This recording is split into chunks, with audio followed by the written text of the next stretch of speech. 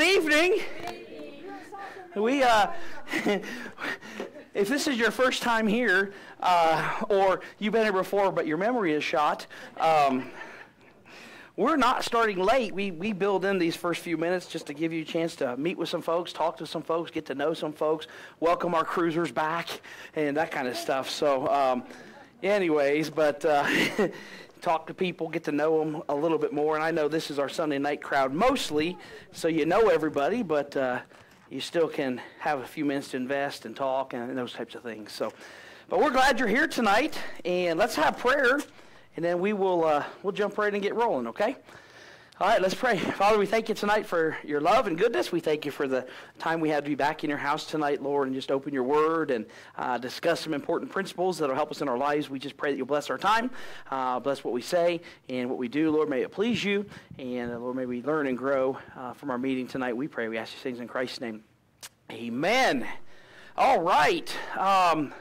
We have started a series in here, and we have been talking about kissing the frogs. And if this is your first time here, or you don't remember because your memory's failing, we talk about the fairy tales. You know, they kiss the frog and it turns into the prince, that kind of thing. And so our focus has been through this series on, hey Larry, can you give me my clicker?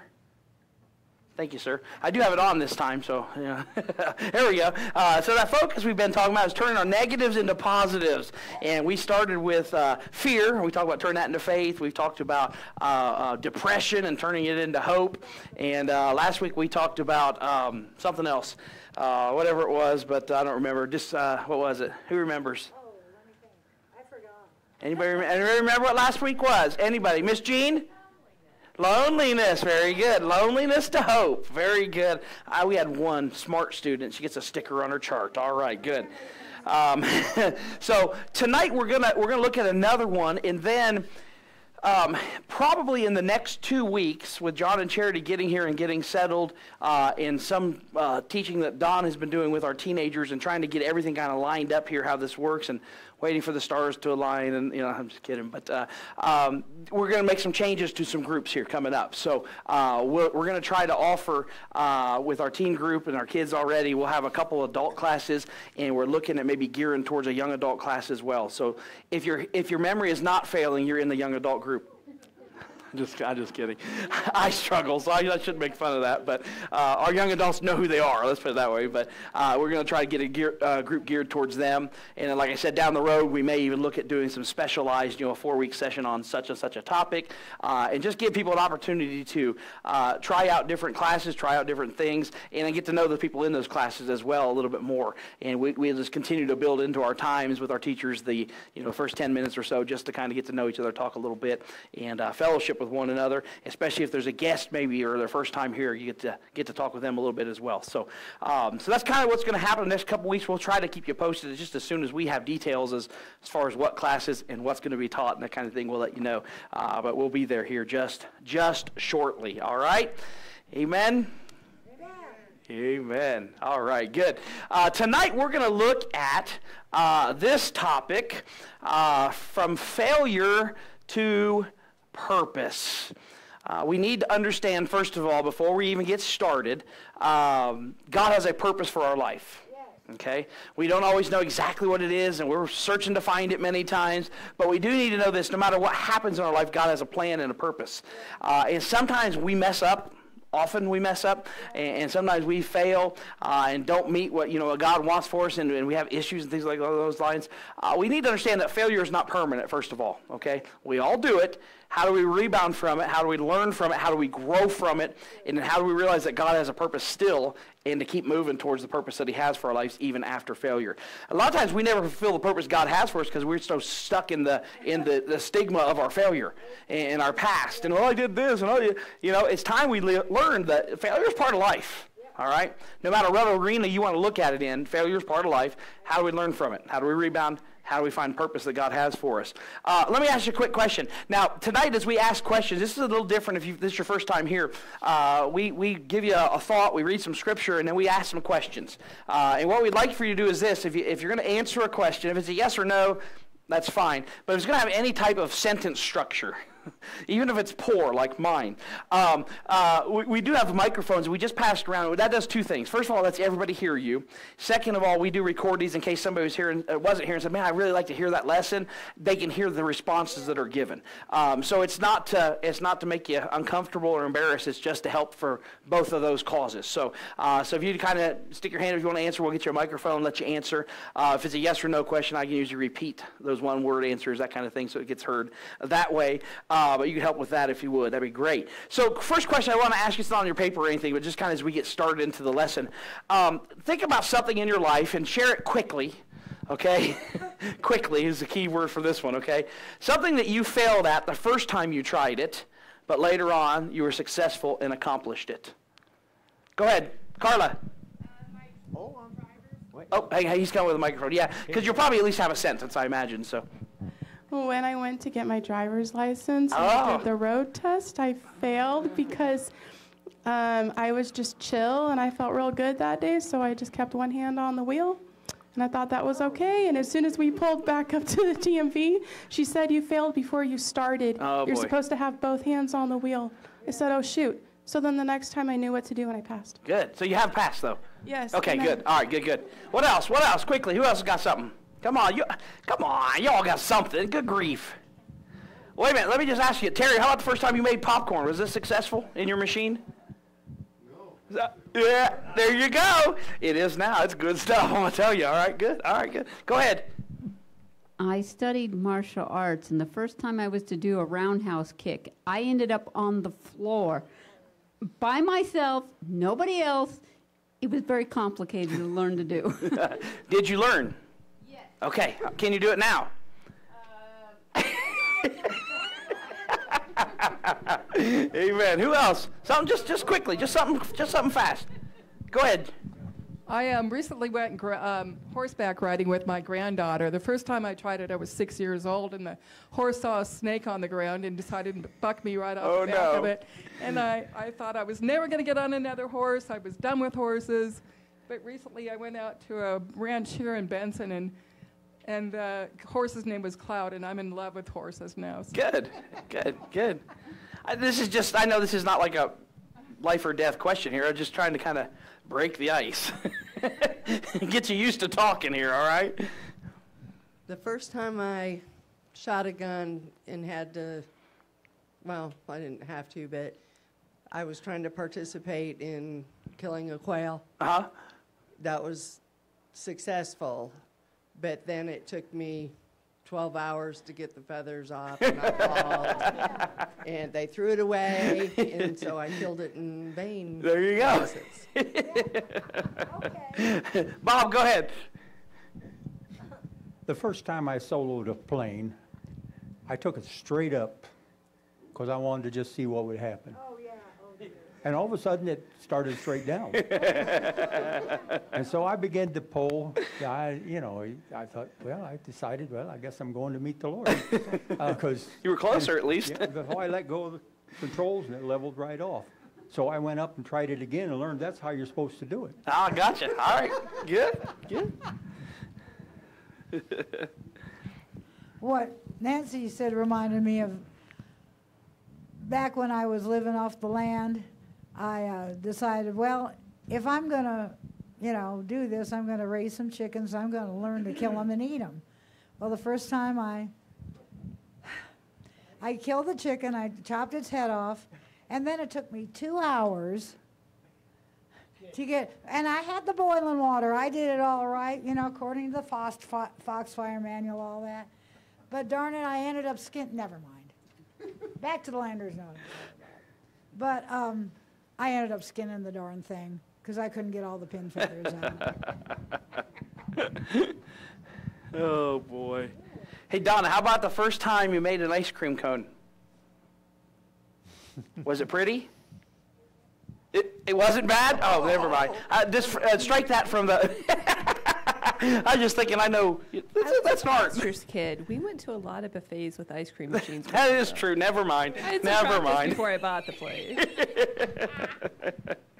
Amen. Anybody else have one just real fast? We don't want to overlook you. I know. How many of you have never failed? Let me ask you that. Let me see your hands. And here we go. Your last one. Y'all remember those little deep fryer cookers, Fry Daddy? Oh, yeah. Or Fry Babies? Yeah. But one time I was, I was going to fry fish. And I made a mistake of putting a plastic lid back on it after I got and everything was black inside. I said, I don't think I'm going to eat this fish. You learned from that mistake, didn't you? Yes. I didn't buy another Fry Daddy. Amen. In college, I tried to, after work one morning, I tried to change, my fan belt broke on the way home from work, and I had to get to class, and I tried to change it on myself, and couldn't do it. I finally had a mechanic friend. He came and did it for me, and then several years later, I did it the same car by myself. So I learned from my failure. I wouldn't do it today. I wouldn't even try, but too complicated today. But that's right. You got to call somebody today. But we all failed, okay? And those are just some simple, silly illustrations from our lives that are personal. But the key is learning from the failure and then realizing I can do this with the right learning in the right direction, the right coaching, or I learn I don't want to do this ever again. Whatever the case may be. Right? So from failure to purpose. So I want to take you to the Gospel of John, where we're going to start. And we're going to go to John 13, and then we're going to go to John 18. And we're just going to read a handful of verses from each real quick, and then we'll get into our thoughts tonight. Just two thoughts I want to give you this evening, so not extremely lengthy or outline-wise, but just a couple thoughts and some questions about a very familiar character in Scripture, all right? So John 13, and look at verse 36.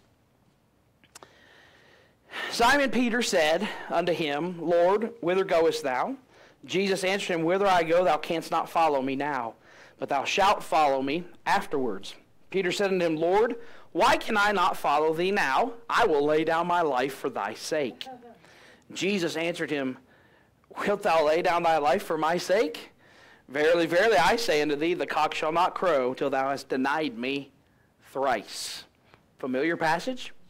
We know what's going on, okay, so we don't need to expound upon it. Turn over to chapter 18 real quick.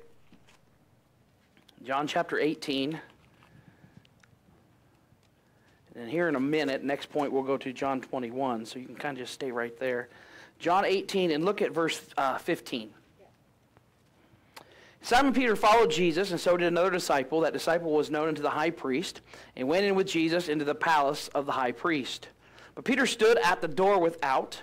Then went out that other disciple, which was known unto the high priest, and spake unto her that kept the door, and brought in Peter. Then saith the damsel that kept the door unto Peter, Art not thou also one of this man's disciples? He saith, I am not. And the servants and officers stood there, who had made a fire of coals, for it was cold, and they warmed themselves. And Peter stood with them and warmed himself. Skip down to the same chapter, go down to verse 25. And Simon Peter stood and warmed himself. They said therefore unto him, Art not thou also one of his disciples? He denied it and said, I am not. One of the servants of the high priest, being his kinsman, whose ear Peter cut off, saith, Did not I see thee in the garden with him? Hello, you're the knucklehead that swung the sword. Remember, no, not me. Verse 27, Peter then denied again, and immediately the cock crew. Peter's reaction to Jesus saying he was going to depart was, where are you going? I'm going with you. I'm sticking with you to the death, man. We're in this thick and thin. And of course Jesus knew, and Jesus' response was, Peter, it's not true. You say that, but you're going to fail. Jesus knew Peter was going to be a failure. Right? But Jesus also had a purpose for Peter's life. And if you remember, after Jesus died and rose again, the first person he called to make sure you tell him I'm alive was Peter. The first person he asked after he was alive, do you love me, was Peter. The first person he really had that intimate relationship with in the area of love was Peter. So God knew he was going to fail. Jesus knew he was going to fail. But Jesus also knew after the failure there was a purpose for his life. And that's what I want to look at tonight. So number one, realize, and we know this, I know this is, kindergartners get this, all right? Everyone fails sometimes. Everyone does. There's no perfection. There's no, man, I did this one time and I was just a pro at it. Even the professionals that are out there in their athletic fields or their arenas of work, and the concert cellists, you know, all these people, it's required years and years and years of failure to get where they are. Who created the light bulb? I thought somebody said Thomas Jefferson. I was like, no, wrong dude. But, okay. How many times did he fail before he got it right? What was it, like 892 or something like that? He said, I didn't fail 892 times. I found, what did he say? So, anyway, look it up. Google it. But he found how to succeed in all the failure, right? Everyone fails sometimes. Here's how I'll ask you this question, okay? Back in John 18 and verse number 10, we didn't read this, but it's referred to in the end of the chapter, in verse 25 to 27. Remember what he did in the garden when they came to arrest Jesus? Remember, he got the sword out and he cut the servant's ear off, right? So look at that, Peter, in verse number 10 of chapter 18, and compare him to what we see in chapter 18, verse 25 to 27, having denied him 3 times, okay? Contrast the two, and let me ask you a question. How do you describe Peter? Who is Peter? Who is he? Conflicted. Good word. Wishy-washy. Good. If they're just one word, just shout them out, because I can repeat those. Human. Oh, you know what? Before we throw Peter under the bus, human nature took over, did it not? Good. Anybody else have a word? Reactionary. Impulsive. Who said impulsive? Impulsive. Very good. Very good. So you look at a guy named Peter. Of course, we know Peter was impulsive many times in his life, right? He was always opening his mouth, sticking his foot in it, right? This was another one of those accounts. So in verse number 10, it's like he'd already told Jesus in chapter 13, I'll die with you. No, you won't. Now he's cutting off a servant's sword, and then you find him, what's he doing? Denying Christ 3 times. Denying Christ 3 times. So you see Peter's very conflicted. He's reactionary. He's, I should do this, but man, if I do, I might get myself in more trouble, right? And he responds accordingly. He's human. And we see his failure. And of course, we pin it on him very proudly. But many times that same Peter, that represents us many times in our walk with Christ. In our relationship with people in the world. And we struggle with this sometimes. You know, I'll do this, and then he comes and we're like, you know. That's Peter. Okay, so we see what he looks like. Number 2, let me ask you this. Why do you think Peter denied Jesus? He was scared. Scared. He was scared. What was he scared of? Dying. If they associate me with him, I'm next. Okay. What is there any other reason Peter may have denied Christ other than fear? Shame? Go ahead, Margie. I think he may have been unsure of all of his, he had been so loyal to Jesus up till this point, but now he didn't know if he had gone the right way. Okay, okay. Good. Well, because again, that's a great answer, because he spent 3 years at the feet of Jesus, learning, training, seeing ministry, and Jesus was the Messiah, right? He'd come to save the world, and now he's leaving us. What did I get myself into? Very good. That's a good answer. Very good answer. What do you think? Anybody else? Why did Peter deny Jesus? Doubt. He may have also been thinking about the fact that he'd cut some guy's ear off, and that guy might be seeking revenge. There you go. I gotta get out of that situation, right? So let me ask you a question. Now, again,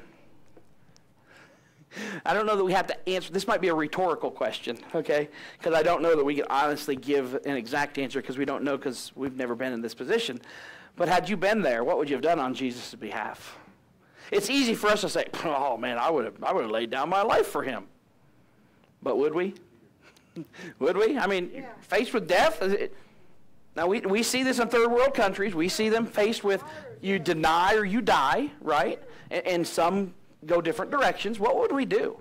I mean, our love for Christ ought to compel us to say, I will die for him. I will stand for him, and no matter what, and if that costs me my life, so be it. But the reality is, as some of the answers have been given, doubt. We're human. We're scared. We have fear, right? What would we do? What would we do? Noel, you had an answer? You got to remember, Peter did not have the Holy Spirit then. Right. He was working on human frailties. Absolutely. So, yeah. So Yeah. we'd probably be in the same boat because we would not have the Holy Spirit either. During that time, yeah. And now we do have, and we still probably are in the same boat if we're honest with ourselves. You know? I mean, if somebody walked in tonight, what would we do? You know? It's you know, it's great. Yeah, they probably wouldn't make it very far, but it's you know, you don't like to think about it, but in all honesty, we're human too, and we fail and we struggle. We want to stand for Christ, we want to live for Christ, but in reality, there are times where we might cave under the pressure. It could happen, just like it did with Peter. And Peter, by the way, probably much better Christian than I'll ever be. Just going to throw that out there and be honest, okay? So he had his faults, but still better walk with Christ than I had. So Bob, go ahead, and then we got Heidi up here. I think we need to start praying now because the time is coming. Yeah. When that may be the case for us. Yes, sir. In this country. Yes, sir. Yeah. Things have changed. I'm an old man, okay? Things have drastically changed. Yes. In my lifetime. Yep. And today, when you say I'm a Christian, there are more people that are vocal against you. Sure. I mean, it's just not that they turn away. Right. They're vocal and physically against you. Yep. Even if they have no reason for it. I think we better start praying now that God gives us the power of the Holy Spirit in our lives, because it is going to happen to somebody in this room before they die. Absolutely. Yeah, we have freedoms now, but they're not guaranteed. Absolutely. Yep. This is kind of a weird angle, but because of Peter's flesh, he wanted to go get warm, and he went into the group of people that questioned who he had allegiance with. Mm-hmm. And so I don't know, I would think if I was Peter, I wouldn't go hang out with those guys to begin with, and then they wouldn't have asked me. Yeah, there you go. Well, you know what? This isn't part of the lesson or even necessarily a thought or a question, but be careful who you hang around with, right? I mean, don't put yourself in the devil's fire, right? Good. All right. Let me ask you another question here, number 3. Now think about this one, okay? And again, we weren't there, and men are different than ladies, okay? What feelings do you think Peter had after he heard that rooster crow? Shame. Without a doubt. Yeah. I think that's the overwhelming response. Yeah. Shame. I think he realized very quickly, man, I said I was going to, and I did not. I failed. Yep. And by the way, I didn't just fail once. I failed 3 times. And now think about this. When Christ was then crucified, right, he'd gone, dead, in the grave, what did Peter do? I'm going back to my old ways. Why? Because I'm a failure. Again, we kind of know what Peter did at that point. The Bible tells us he wept. You know, he wept when he realized what had happened, what he had done. And then he went back to his old lifestyle. Think about it. You ever looked at your Christian life and realized, man, I failed again? You ever feel like Peter? We all have. It's miserable. It's a terrible feeling to realize I failed. I didn't fail my spouse. I didn't fail my pastor. I didn't fail my kids. I didn't fail I failed God. And then you feel guilty, and you feel full of shame, and then you doubt. Man, did I really even love him? You know, and it's overwhelming, but it's reality. It's reality. Failure is part of life. Again, learning from it and growing from it is the important thing, and we'll talk about that here in just a minute.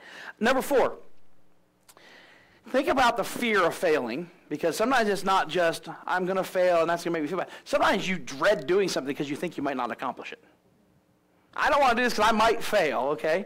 How does that affect your everyday life? The fear of, if I do this, I might not make. Again, there's a secondary question to it. It kind of goes with it. The ups and downs in your spiritual life, you know. How do you, sometimes you say, I don't want to step out in faith because I might fail. How do you deal with that? It makes you question a whole lot of stuff, doesn't it? Yeah.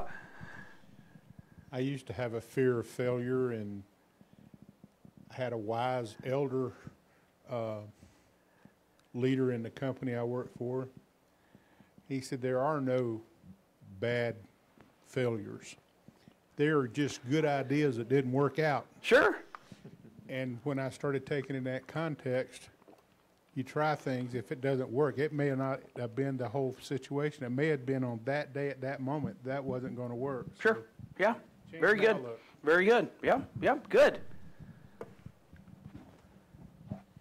One thing it does is it keeps you from having a lot of successes that you'd have had if you'd have tried it. Yeah. Yeah. Yeah. I should just move back. Good idea. Because of previous failures throughout my Christian life,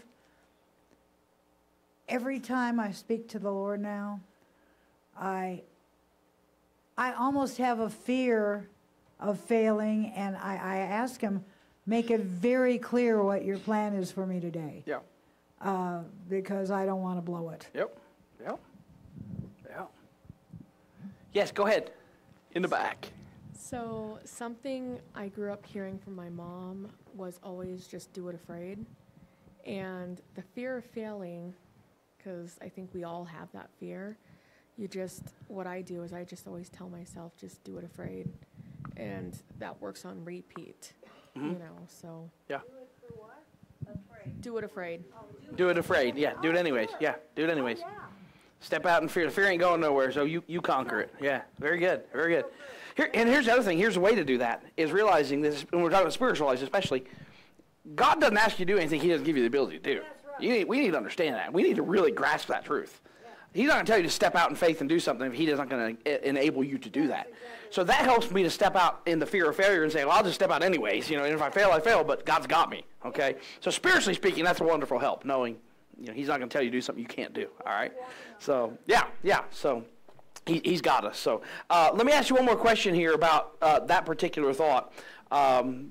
We all fail sometimes, and Peter, of course, is our main focus here. The story of Peter.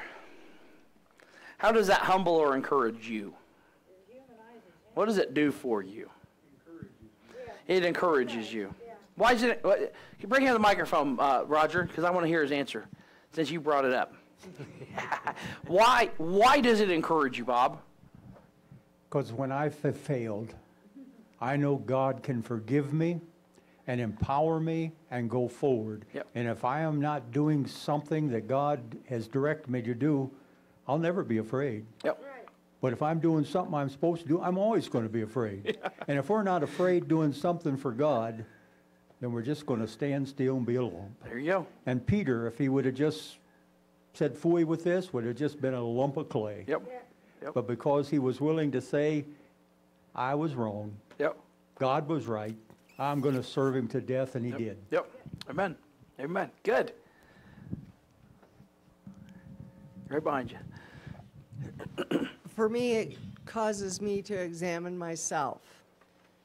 Is it my fear, or is it...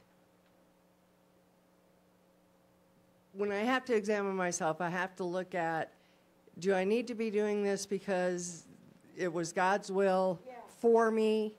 Or sometimes God's called you to do things, but you don't, you do it kicking and screaming until you don't. Yeah.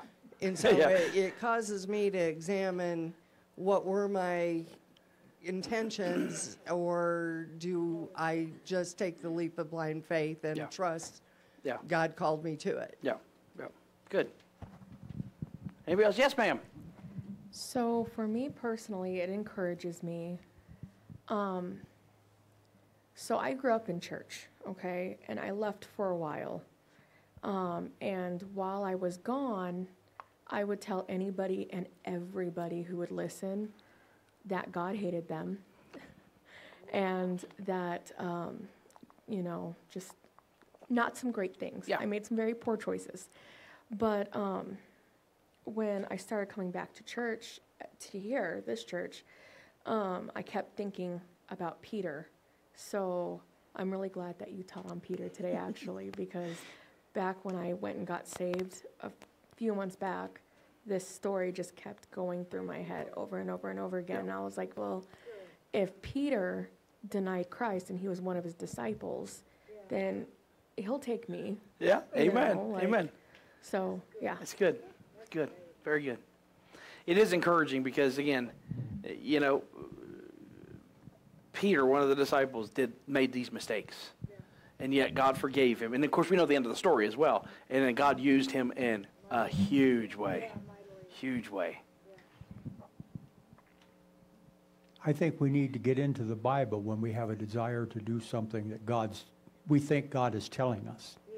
And make sure it matches up to what the Word of God is. Because sometimes Satan will direct us in the wrong direction but if we take it to the Word of God, and it matches up with the Word of God, and we feel encouraged to do that from something deep inside of us, we need to step out on faith and say, Satan, get behind me, I'm going forward. There you go. And that's what Peter did. Yep. Amen. Amen. Good. Good, good, good. Yeah, good, good. I love it. All right, good. So everyone fails. End of discussion, all right? What do we do with failure, okay? And this, of course, is the end of the story here, but we'll see. So go to John 21, and I want to look at a couple of verses there, and then I'm actually going to turn to Acts chapter 2 right after that. So if you want to be ready to do that, it's just a couple pages over from John 21, obviously. Look at life can become lonely. Yeah, that was last week. There we go. The second thing, okay, and this is how now learning from going from the failure part to realizing that God has a purpose. Okay, failures open new opportunities. How many times have you heard somebody say something like this? When God shuts a door, He opens a window. That is so cliche, first of all. But second of all, I don't think it's true either. I think if God shuts a door, He opens another door larger than the one He had in the first place. It says, step through it, fool, right? Come on, knucklehead, I'm opening another one, right? But failures create new opportunities. New opportunities for me to learn, new opportunities for me to grow, new opportunities for me to get closer to Christ, new opportunities for do things I didn't think I could do before because I learned from my failures, all right? So let's look at John 21 and look at verse 14. This is now the third time that Jesus showed Himself to His disciples, and after that He was risen from dead. So when they had dined, Jesus saith to Simon Peter, Simon, son of Jonas, lovest thou me more than these? He saith unto him, Yea, Lord, thou knowest that I love thee. He saith unto him, Feed my lambs. He saith to him again the second time, Simon, son of Jonas, lovest thou me? He saith unto him, Yea, Lord, thou knowest that I love thee. He saith unto him, Feed my sheep. He saith unto him the third time, Simon, son of Jonas, lovest thou me? I wonder why He asked him 3 times. Because He denied Him 3 times. I think Jesus is getting real with Peter. I really do. I think Jesus is saying, Peter, look, dude, I done forgave you a long time ago. But I want you to learn to forgive yourself, and I want us to move forward with this. And He says this third time, do you lovest thou me? Peter was grieved because He said unto him the third time, lovest thou me? Imagine how grieved Jesus was when He said for the third time, I know Him not. But anyways, and He said unto him, Lord, thou knowest all things. Thou knowest that I love thee. Jesus saith unto him, Feed my sheep. So again, you see Jesus reacting with Peter, responding with Peter, giving Peter the knowledge, listen, I've forgiven you. And by the way, I have a plan for you. Feed my sheep. And He's not talking about going out in the field and gathering the sheep together. We know that. Take care of the flock. You know, I got a mission for you. I got a job for you. I have a purpose for your life. Go to Acts chapter 2 real quick. And look at verse 14, and then we're going to skip down later into that chapter in verse 37. Look at verse 14 of Acts chapter 2. But Peter, standing up with the 11, lifted up his voice and said unto them, Ye men of Judea, and all ye that dwell at Jerusalem, be this known unto you, and hearken to my words. And then you skip down to verse number 37, and it says, Now when they heard this, they were pricked in their heart, and said unto Peter and the rest of the apostles, Men and brethren, what shall we do? And Peter said unto them, Repent and be baptized, every one of you, in the name of Jesus Christ, for the remission of sins. Ye shall receive the gift of the Holy Ghost. For the promise is unto you and to your children, and to you that are far off, even as many as the Lord God shall call. And with many other words did He testify and exhort, saying, Save yourselves from this untoward generation. Then they that gladly received His word were baptized. The same day there were added unto them about 3,000 souls. Now, again, I want us just to realize Peter failed. Jesus said, I've forgiven you. I still have a purpose. And now you see Peter fulfilling part of that purpose. Can you imagine being a part of a day where 3,000 people came to know Christ, got baptized, and became part of the church. Wow, that's impressive. That's amazing. What a God, first of all, okay? So when you think about that, that's a new opportunity for Peter, okay? Peter had never done that before. Before he denied Christ, he's not standing up preaching to the crowds. You notice that? He is now. He's not telling the people, thus saith the Lord. He is now. He ran ahead. He ran and denied. Now he's saying, hey, let me tell you about this God. Or let me tell you about this Jesus who died and rose again. Trust him, all right? So new opportunities now have been created in his life because of the failure. So here's our questions, and we'll run through these real quick, and then we'll get finished up with these. We've got to hurry. First of all, we know the answer to this question. So I didn't phrase it as a question. I phrased it as a statement. It's a very serious sin to disown Christ. Okay? And by the way, when we think of our failures, probably none of us has failed in that capacity like Peter. Probably none of us have stood before people and said, I denounce Christ. Okay? So you got to think about the severity of that. It's a pretty big deal. Okay? How do you explain what Jesus then does for him in John 21? I mean, Jesus should have been furious with Peter. But what does Jesus do? He forgives. Why? How does he do this? Love. That's a good summation of it all, isn't it? A good summary. Because he loves. How about compassion? You know, he's showing compassion to Peter, Peter after this denial, he went out, wept, then he went out and went back to his old life. He doesn't expect to be used of God ever again in his life, and then Jesus comes along and says, hey, wait a minute, buddy. Let's rethink this. Right? How about this? How about this? Do you ever just think about this? Jesus is reinvesting in the life of Peter. If anybody had a right to say, Peter, I don't want you on my team anymore, right? It was Jesus. Think about athletic programs today and how often people get cut, get transferred, get traded. We just don't want you anymore. We don't like your attitude. You're sitting on the bench. If anybody could say, I want you on my team, it was Jesus. And Jesus says, welcome back. Welcome back. Oh, boy, yeah. The strength and the courage it took. Meekness. Let's throw that word out there.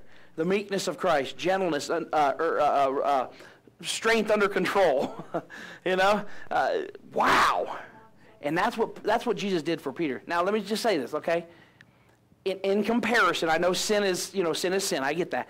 But in comparison, denying Christ and me doing something else, some other type of sin in my life, okay? The severity we would look at and say, wow, that's pretty horrific to deny Christ. Mine's not that bad. If Jesus could say to Peter, I forgive you of that, and I still have a plan for you, do you think he can do that with our sin? Of course. Absolutely. 100%. And so that's why we have to realize, don't get stuck and getting bogged down in the sin of the past or the failures, because he forgives those things. And he can forgive my failure just like he did the huge failure that we would say Peter had. He does that, okay? So next question, let me ask you this. And think about this before you answer, okay?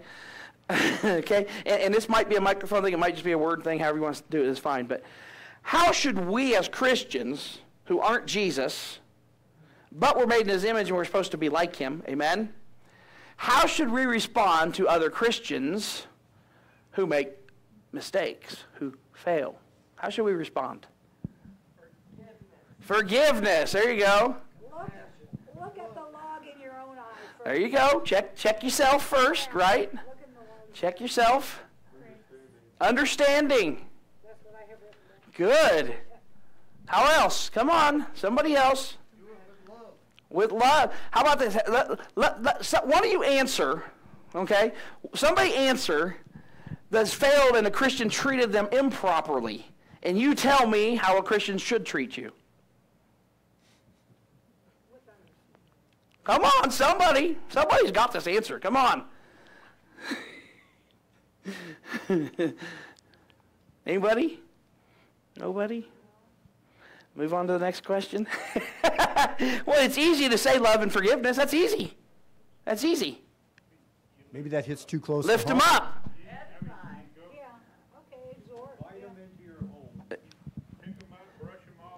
Pick them up, brush them off, encourage them to keep going. Good. Good. Terry, it looks like you got a microphone. Yeah. I know of an instance where a Christian was going through some really rough times, wasn't necessarily leading a great life, but another Christian kind of pounced on him and said, it's because of what you're doing. Mm-hmm. And that's true, but that's probably not the best way to go about it. Sure. Yeah. The problem we have in our churches and our Christianity today is very simple. We see the problems, the mistakes, the failures, and by nature we are very judgmental. And so our desire is not necessarily to help them, but to say, well, here's why. Or here's how you should fix this. Or, well, I'm glad I'm not in his shoes. Or I'm better than him because I'm not. And so it's real easy to look at those failures and say, at least I didn't do that, right? And so we tend to justify our own life sometimes. Man, listen, we see it in Scripture, okay? We're supposed to extend love and grace and forgiveness to people just like Jesus did to us. I mean, we're scum of the earth, and Jesus said, I love you, and I forgive you, and you get my grace. He gives us grace. And I think there's a scripture, I don't remember the exact number off the top of my head, but it talks about how he gives us grace to help in time of need. Yeah. I think we look at that with a selfish perspective, that verse sometimes, and we think, oh, whenever I need help, he gives me grace. I think that verse teaches he gives us grace to help in time of need. And if I would realize the amount of grace that God extends to me and other people extend to me, it makes me extending it to others a little bit more easy to do and to accomplish. We need to show grace. Here's the one thing we need to understand. We do not know what that person that is struggling has gone through or is going through. So we show grace to try to get them to where God wants them and we know God can do with their lives. But we got to show grace. We have to. It's not my job. Push them away. Yeah, turn them away even farther. Very good. You're right. You're exactly right. So, yes. We got two more. Go ahead, Bob. I like the scripture where Jesus was saying to a crowd that was persecuting a lady, you without sin, you go ahead and throw the first stone. Yeah. And if we would really take that to heart, I doubt if any of us in here could throw a stone. Yes, sir. Yep, you're exactly right. My place is not to judge. My place is to forgive and show grace. I need eyes in the back of my head. It's just a silly thing, but I know you all have heard that, but it reminded me that Christians are the ones who shoot their own wounded. Yep, we're quick sometimes to kick them when they're down instead of giving them a hand to help them up. So, by the way, the goal of any relationship when there's mistakes and failures and all that kind of thing, the goal should always be restoration. Yeah, healing. Absolutely. If you've ever been in a church where church discipline, if you read the Constitution of the church and you read the Bible, and they have to put a member on church discipline due to some sin and some failures and things like that in their life, the goal is never to say, we don't want you around. We don't love. The goal is always restoration. And if that's not our goal, we're in it for the wrong reason. Yeah. And we're not looking at it properly. So, Larry, go ahead. At the risk of Althea walking back into the room, a couple of years ago when we did the ladies thing and, we did the tea thing, one of the concepts that little skit we did was talking about we're going to share somebody else's sin or what they're doing wrong with somebody else under the guise of helping them to pray for them. Sure. So when we see a fellow Christian who is in a bad situation or going through something, we need to shut our trap and pray for them. Sure. As opposed to, oh, let me tell you what so-and-so is going through so that you can help me pray with them. Right. Which a lot of times is what people end up doing under the guise of trying to help people. Sure. Very good. For many years, Mona and I, were in that cult. And when we left, those people had nothing to do with us because we were a non-Christian people because we left that cult. And, you see them at a store or someplace, and they go the other way. Well, praise the Lord, we survived. We're still serving the Lord. Amen. And I don't know what happened to some of them, but thank the Lord that we left that church. Because otherwise, I don't know what it would be. Yeah, amen. Good. All right, I'm going to ask this next question, and this is This is a speed round. Okay, this is a speed question because there's only so many you can give, so we're going to see who gets them first. You can just shout them out, okay? You don't need to wait for a microphone, okay? No duplicate answers. If you duplicate an answer, we'll give you 5 more seconds on the clock and start over. No, I'm kidding. All right, here we go, all right? Other than Peter, name some other biblical characters that God used greatly even though they failed. Job. Jonah. Rahab. Moses. Samson. David. David's on the screen. Who said that? Sean, was that you, Sean? The one time you opened your mouth. No, I'm teasing. I'm kidding you. It's okay. Now she's never going to come back. I'm just kidding. I'm kidding. She's leaving. Look, she's grabbing her stuff. She failed. Yeah, there you go. What have you learned from that, Sean? I'm just kidding. David, very good. David, very good. Well, Jonah's been said. Who else? Adam. Oh, wow. The father of all failures. Well, actually, it was Eve's fault. She did it first. But I'm just kidding. I'm kidding. Anybody else have a name? Name anyone in the book. Pretty much, yeah. How about 10 of the disciples that weren't at the foot of the cross? Yeah, that's good. How about them? Okay. Yeah, hello. So that's the thing. It's easy to name them, but it's encouraging us to know that God still used them after that. He'll use us. He'll create new opportunities. We've got to allow him to do so, and we've got to follow those new opportunities and realize they're failures. Or learn from our failures, new opportunities come. Next one, I got to hurry. I got 2 more, and I got to finish, okay? Next. You've heard this said. You may have thought this in your life. Some failures are too big to overcome. Pastor, you don't know where I've come from. You don't know what I've dealt with. There is no way I can get through this. You just don't get it. Can I ask you this question? It's attached to that phrase, okay? Based on today's lesson, how can we be encouraged to move beyond that failure? Look at Paul. Hello.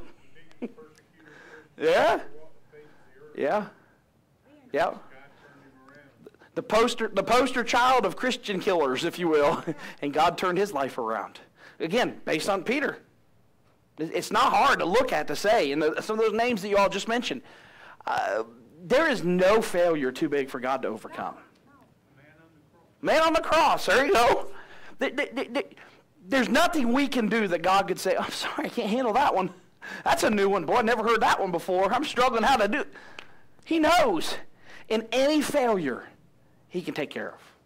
He can help us to rebound from. He can strengthen us to realize, now I've got something new and I still have a purpose for you. Look to me.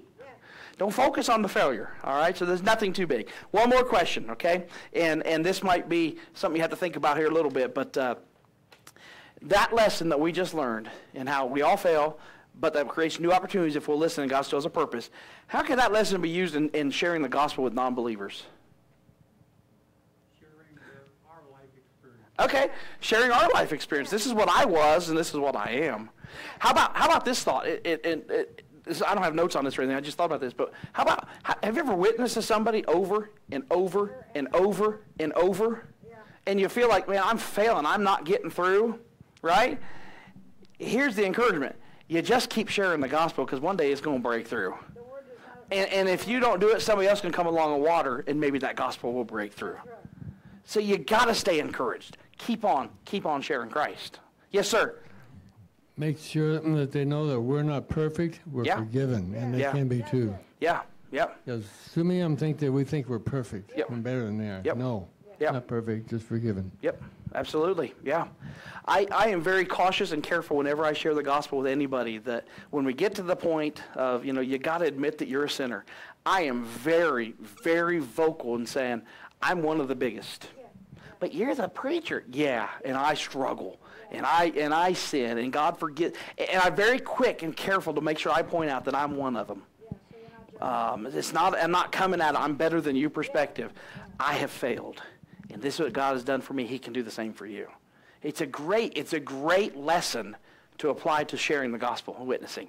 Because they're coming from a place of failure, but so have you. And you're going to fail at getting them to respond sometimes, but you still keep pressing on because God's purpose is for them to get saved eventually. So we keep sharing the gospel no matter what. Last thought, and I'm done, okay? I already said that. That's just the end there. There we go. Next week, what's up there? Oh, I didn't change it because you don't know. I don't know. But, so this week, here's what I want you to think about, okay? Is there a friend, a person you know, maybe an acquaintance, maybe not necessarily a friend, coworker, acquaintance, that you know that has failed recently and needs to be encouraged? Because your homework is this: go encourage them. You don't have to say, I told you so. That's not encouraging. Well, I got the answers, and this is what. That's not encouraging. Go and encourage them. Maybe it's somebody who needs to be saved, and you need to encourage them again in the gospel. How about this? Maybe there's a Christian you know that maybe used to serve God, or maybe used to go to church, and they've kind of fallen away. Maybe this week try to go to them and say, look, we all have been there. We've all done it, but God has a purpose. And I'd love to see you come back to Christ and get more involved and get serving, get in church, whatever the case may be. Look for somebody this week. We all have somebody. I guarantee it. If we were to stop and think and pray, God will reveal somebody to you that you could encourage this week in some area of failure and try to get them to see the new opportunity and the blessing of learning from that failure. All right? That's your homework. All right? Now, I'm not going to check up on you, make you fill out a paper next week, but that's something you need to work on this week. All right? Give you some encouragement in that. All right? So failure is not final. Okay? God still has a purpose and a plan for our life. Let's look for that and learn from the failures, okay? Next week, we will have a lesson, okay? I just didn't put it up there for you. So we will be here next week. And like I say, in the next week or two, we'll be changing gears as well and shifting gears as far as what direction our classes will go and offering other opportunities as well along those lines. So that's part of the reason that's not up there. I needed to see how many more weeks we were going to have together. So, but we'll let you know on that. So probably in the next couple of weeks, we'll start getting those things shifted and geared differently there. So just so you are aware. All right? All right. Well, let's have prayer together, and we'll be dismissed this evening. All right? Father, we love you tonight. We thank you so much for your goodness. God, I am so thankful that even though we do fail, and we fail often, and if we're honest, we fail more than we would like to or that we should, we're so thankful for your grace and your mercy and your forgiveness and your long-suffering, your love, your compassion. Thank you, Lord, for taking our failures and saying, I still forgive you, and I still have a purpose and a plan. Thank you for using us in spite of our failures. Thank you, Lord, for your forgiveness and those times where you say, hey, if you'll learn from your failure and you'll grow from it, I've got a new opportunity for you. May we claim those new opportunities and walk out and step out in faith and trust you to continue to work and use us, Lord, to fulfill kingdom purposes here on earth and to serve you while we're here, Lord, before we meet you face to face. Father, we ask you now tonight as we dismiss, we just pray that you'll give us safety as we go to our homes, and we ask you to help us to live for you this week, Lord. And as we just mentioned, help us to encourage somebody this week who maybe has dealt with a time of failure. May we be a bright spot in their life in a time of edification and just encourage them in Christ, Lord, we pray. Father, we ask you to bring us back again on Wednesdays. We meet together and just work in our hearts and our lives this week, we pray. We thank you again for all that you have done and for what you'll continue to do. And we ask all these things in Christ's name. Amen. Amen. Well, thank you again for joining us tonight. God bless you. Shake a hand or two on your way out. Everybody give Sean a hug and let her know that she's loved, all right? We'll see you Wednesday.